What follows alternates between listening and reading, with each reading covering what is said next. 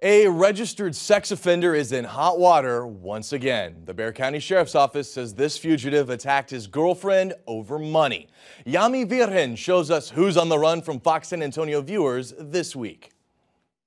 39-year-old Rene Moncada is on the run for allegedly beating up his girlfriend. But what makes the Bexar County Fugitive Apprehension Unit more concerned is the fact that Moncada is a registered sex offender whose location is now unknown. The victim states that he hit, bit, and even choked her until she threatened to call law enforcement. When officers arrived, they found visible scratches on both arms and marks around her neck, which are consistent of someone trying to choke her.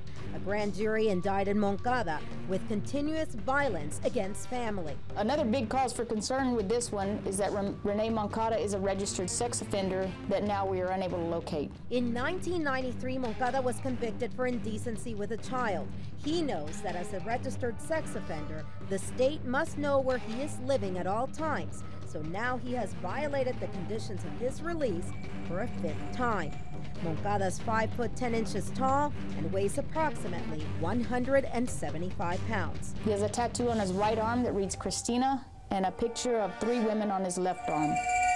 If you have any information, you're asked to call the Bexar County Sheriff's Office at 210-335-8477. And remember, you can run, but you can't hide from Fox San Antonio viewers. Yami Virgen, Fox News at 9.